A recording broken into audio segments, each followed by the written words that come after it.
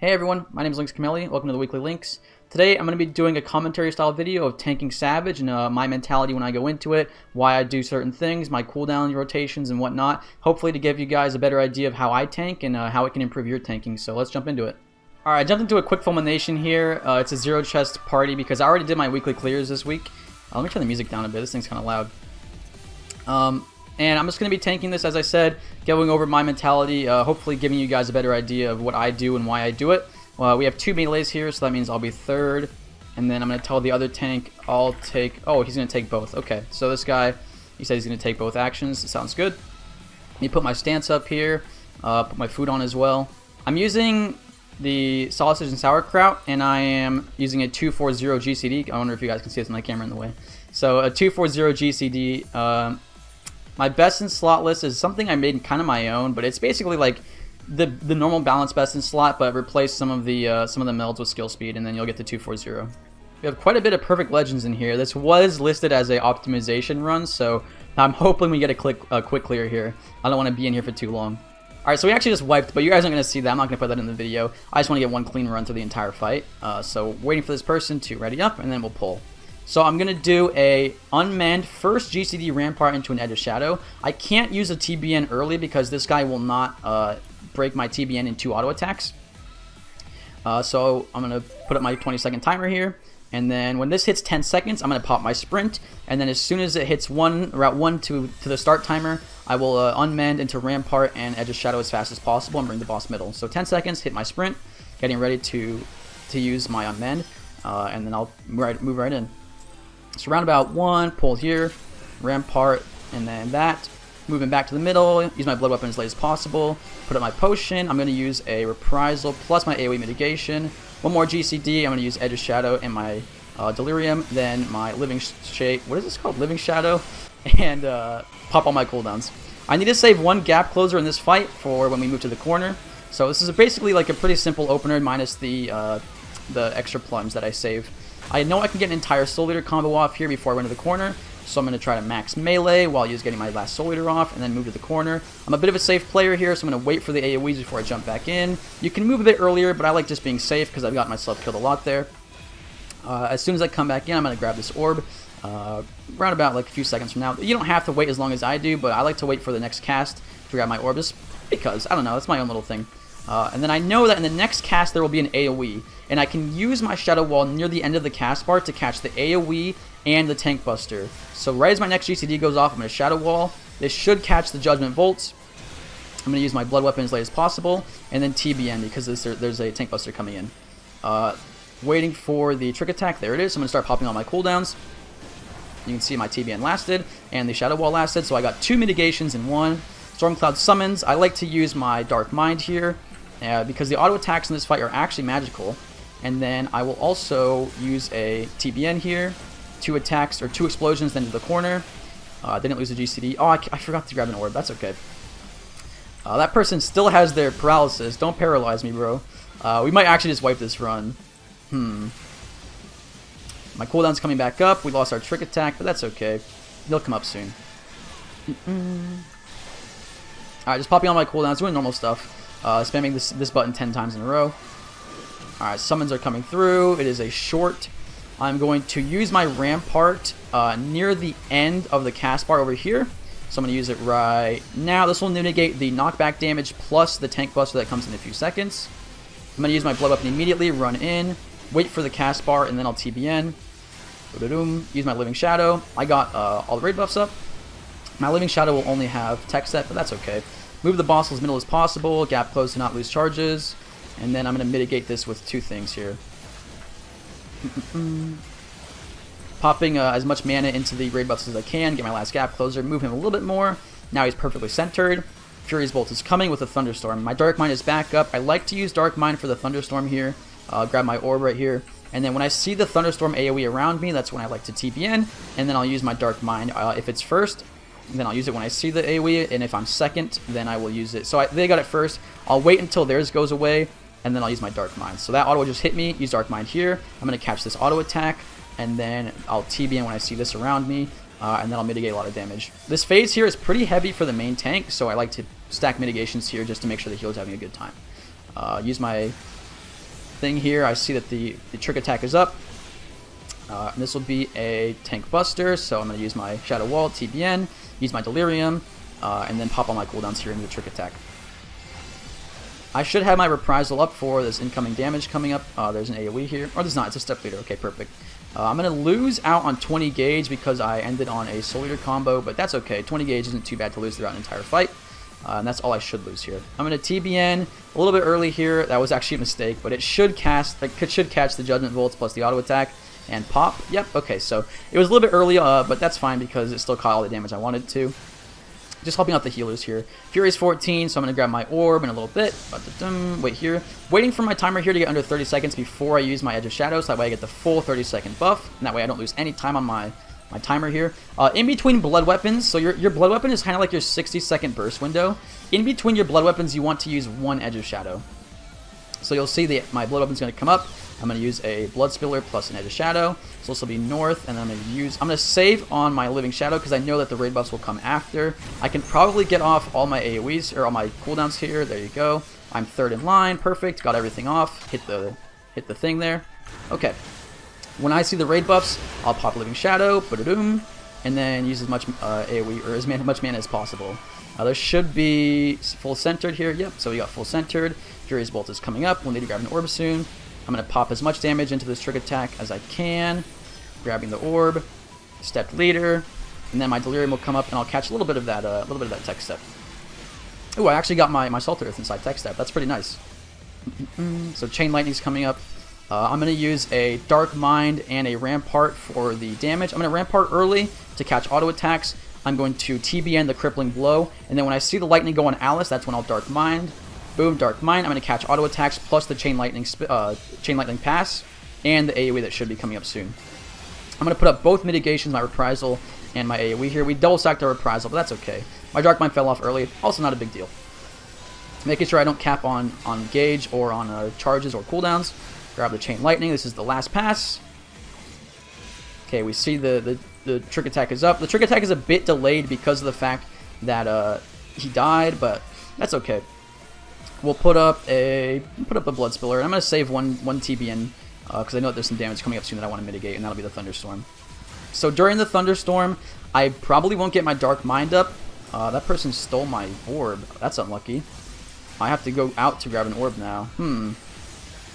Yeah, I'm going to move early. This is pretty bad, but that's what I have to do, dude. The summoner came up and stole my thing. We'll move around a bit. Step leader coming through. We're going to move max melee so I can run into the boss. Move into the boss. Everyone's in the middle of the boss. Yep. I'm not going to readjust the boss. This should be fine positioning for the rest of the fight. We'll use Blood Weapon here. Crippling Blow. Put up my 2 mitigations. Waiting for the trick attack. I'm not sure if it'll come up here. But I'm going to pop all my cooldowns. Judgment Bolts. Yep, that's all normal. Pop all my cooldowns here. Make sure I'm not losing any damage. There's the trick attack. Okay, I could have delayed it a little bit, but this is fine. And then I used my Living Shadow when I saw the AoE buffs go out. Fury's 14, grabbing my orb. So depending on if he jumps north, this is actually really good. If he jumps south, then this is not good at all. But we did what we had to do because of Mr. Summoner coming and stealing our thing.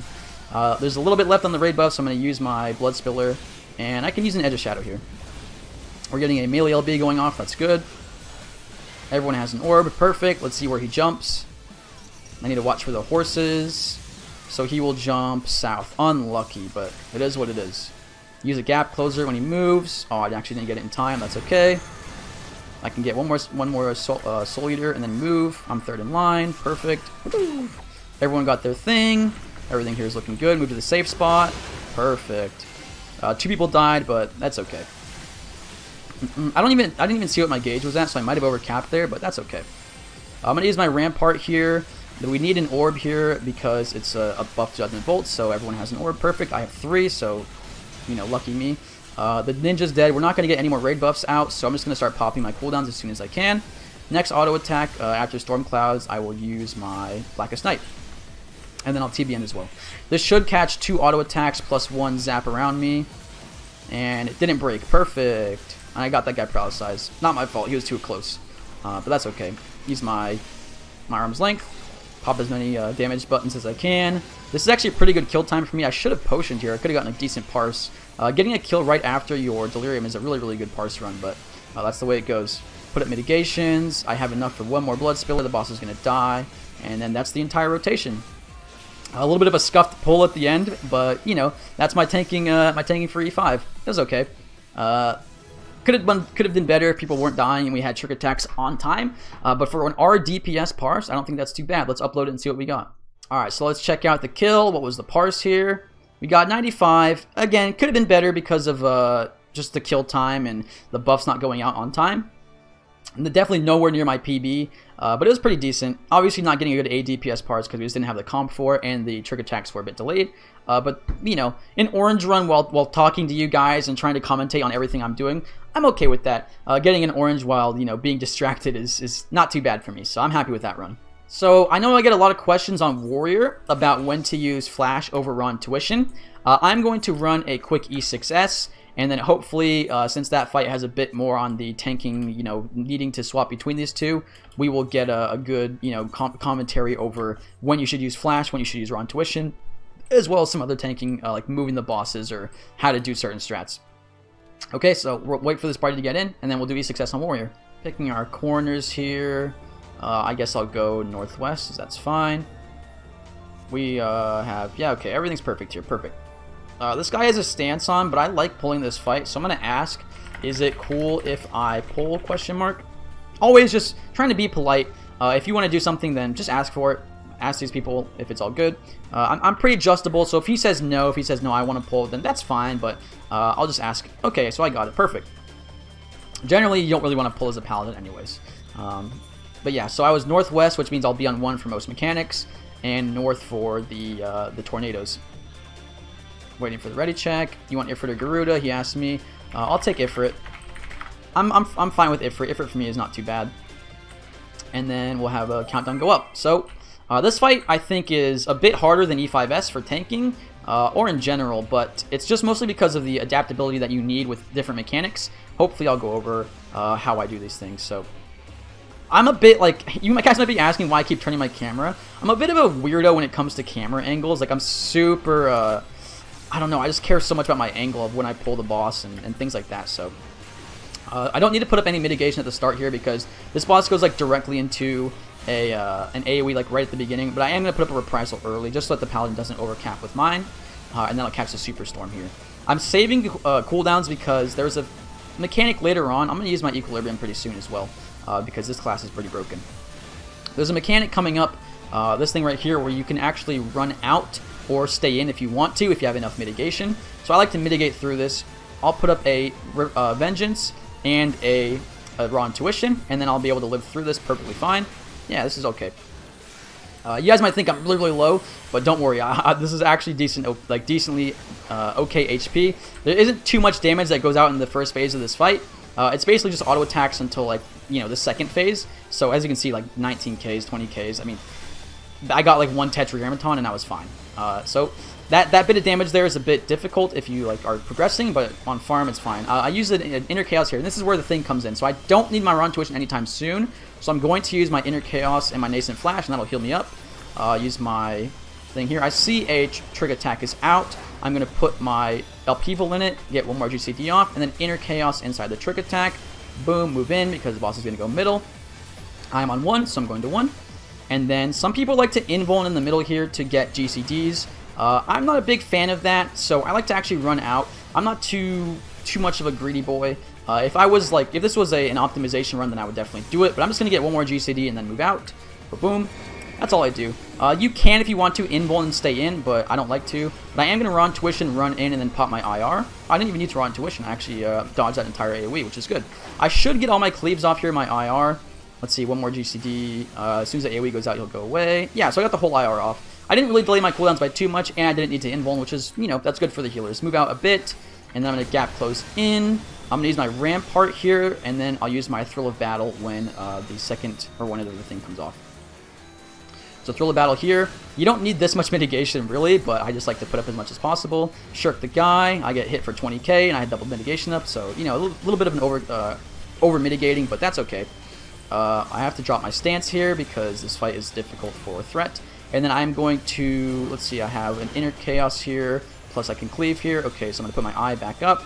And then I will Inner Chaos and then give my my nascent flash to the main tank here, I guess, to heal him because there's an AoE here. So I get like 2 GCDs of healing here. There should be up north. It's just tanks. Yep. So the adaptability here is just figuring out where you want to go. Looks like I'm going to be here. That's fine. Max melee as much as possible, just so the boss doesn't like overlap people. And I got the close guy, which is good. So I got full melee uptime. The other tank's going to pull the boss a little bit middle. Yeah, that's pretty good. Okay. So I have IR in 10 seconds, which means I will need to use another eye combo because I won't have enough time on my eye. So I overcap my eye a little bit, but that's okay. So we're going to eye here. I'm actually going to enter chaos before my IR, just so I get all of it off. I'm going to shake here because we're stacking for a vuln, and then I get IR off. Perfect. So IR is delayed a little bit, but that's just the nature of Warrior with downtime. You'll have to delay your cooldowns every once in a while. I'm going to move off to the side just to see where the tether is. This is Hands of Hell. They got the tether. Perfect. So I'm going to move away now. Just wanted to see where the tether was going. When it goes to the person, I will either gap close or just run to them. Perfect. So it was close. Ran to them. My eye is going to be perfect timing. Put up my stance, evoke the guy. When he takes his damage, I will put up a rampart. Boom, rampart, and then I'm going to put up a Ron tuition. This should be perfectly fine mitigation. I'm going to equilibrium out of it. Yep, so it might look like I took a lot, but EQ's up, 80k, that's good. So really, in reality there, I only took about like 80k damage, which is good. So I'm on Ifrit, moving over. I'm going to put up my eye as soon as possible. I can delay my eye by 1 GCD, so I'll cleave here, and then pull him a little bit north so I can get ready for the tethers. Bring him onto the 1 marker. This is perfect. I'm going to use a Nascent Flash here to heal myself up. This isn't going to hit me, so I don't need to use anything, but you can see just how much healing I got from that Nascent Flash. Look at that, Inner Chaos for 28k. Easy healing. This is going to be my Vengeance plus Thrill of Battle. Does a bit of damage here. Boom, move out of the way. Perfect. And then I'll start moving him to the safe spot. I'm going to delay my eye refresh by 1 GCD with a cleave. And then bring him middle. Oh, it's actually at melee range for a bit. That's okay. I need to use another Inner Chaos here because IR is coming up. Perfect. And then I can use this button and this button. Should get all my cleaves off here. A bit risky, but that's okay. I got vulned here, but it doesn't really matter. I'll just put up a Nascent Flash. One more GCD. Come on, come on, come on, come on. Let me get my cleave. Let me get my... No! I lost it. No. That's probably because of the downtime I had for the late refresh on my eye. If I would have refreshed my eye on time and not gotten out of melee range as I was moving Ifrit, then I could have got the whole IR off, but that's just player mistake. Not a big deal. We have enough mitigation here. We have Sucker. We have Arms Up, so everything's good. I'm going to run to the north here. Hit him. Instantly use my upheaval. I don't want to wait for my eye refresh, so I don't want to line get my upheaval outlined of or line. You know what I'm saying? Unlined up with my inner release. I see Trick is up. Use my Inner Chaos. Don't need much mitigation here. Just going to grab the tether. I'm going to move to the exact same spot I was at. This guy probably doesn't want to move because he's a caster. Oh, he did. Perfect. Same again. Max meleeing as much as possible so we don't overlap each other. Everything's good. There's a little bit of a safe spot here, but it's big enough. I'm going to move him back middle a little bit so we have more space. And there we go. This fight is not too bad for tank damage if you are not stacking vulns and going super crazy. I wonder who this is on. I hope it's not on somebody that's far. And it was somebody that was pretty close. Perfect. So I'm getting actually a really good melee uptime here. Bring him back to where he was. Perfect. Always keep a reference point of where you want the boss to be. Infernal Howl, I'm going to Reprisal. I need to use an Inner Chaos, so I will jump out of Inner Chaos here. Go to my corner here, and then I'll need to finish off my icon. I'm going to move back a bit so that we have space here to move in. And then IR. Perfect. Move back middle. Or I'll make him face north. I'll have Inner Chaoses inside the trick attack here, at least one. I'm going to use my shake attack. I'm so bad at talking. I'm going to use my shake here when the AoEs go out, similar like last time, so that I mitigate the AoE damage. I'm going to stay as close as I possibly can, put up a reprisal. As soon as that goes off, I move middle. That way the AoE isn't on them. They don't have to move too much. And then I get another AoE. Oh, he actually evoked. Perfect. So, shirk that guy. And then move out of the way. Perfect. This is a really, really good party. A lot of your cooldowns you'll find, especially in this tanking meta, will go to waste. So if I was optimizing super heavily and I mapped all this stuff out, I would be using my cooldowns for auto attacks. But as I'm not much of an optimizing player, I just play for progression. I don't have like a perfect lineup of cooldowns that you guys can follow and get perfect auto attacks. So it's important here. You can get 4 GCDs before moving to the safe spot. So as soon as this man goes off, I move, dodge, boom. Look at that, 4 GCDs. Get my upheaval off. I'm gonna wait 1 more GCD. Boom. and then we have to run to the far side. This is fine. Put up all my cooldowns. If I get low, then I will use home getting, but I don't think I should get low. I can also EQ. That was 3. I know it's 5 attacks. EQ. 5. Go like this. And then I'll stay right here. Move over a little bit. Okay, that's fine. I have my IR coming up. Move behind. I'm going to Inner Chaos, actually. We should get another one off at the end of the fight. Put my IR up. Actually, did you see that? Oh, that's my problem with my mass macros. But that's okay. IR blasting. I'm going to put up a Nascent Flash on this guy just to heal him a bit. Waiting for the trick attack, and then I will put up my last Inner Chaos. 8 seconds. I can use a path combo. I can run out here, but I'm actually just going to home gang this and eat it because easy clap. Doesn't matter to me, dude. Hey, let's go. And then I'll put up a Shake It Off and a Reprisal. I wonder if we'll get another. We should get the trick attack here, right? Yeah. So I was looking at my upheaval thing here. I'm gonna use a Cleave, Inner Chaos, and that should be the whole boss fight. I'll get one more GCD, and then I will go into an Onslaught using all my gauge for damage. That's everything I can do. And boss is done. Wow, that was actually really good. Good clean kill. Obviously, because my weapon's bad, this parse is a bit of a Pega, and I lost a Fell Cleave and IR. But other than that, hey, I mean, that was really clean. A lot of my cooldowns go to waste because that's just how it is when you're not, you know, optimizing your, or like, you know, really optimizing your farm runs. Then you find that the cooldowns, you don't really need them. But hopefully that guys gave you a good idea of how I tank. Somebody asked here, no stream links? Nah, not streaming, just getting footage for videos. Smile. Always nice to see people that that recognize me and say what's up. That's really cool. So yeah, that's everything. I hope you guys enjoyed that. I gave you some insight into my tanking.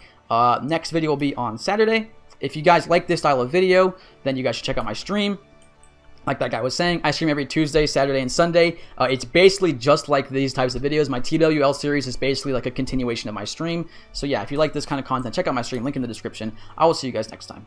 That's all I've got for you today, friends. If you liked this video, leave a like. If you didn't, a dislike. Make sure to subscribe and hit the notification bell to stay up to date with my content. And check out my Patreon if you want to support me further. Follow me on Twitch for live streams, Twitter for tweets, and join my Discord to engage with me directly. All links are down in the description. Thanks so much for watching. Peace!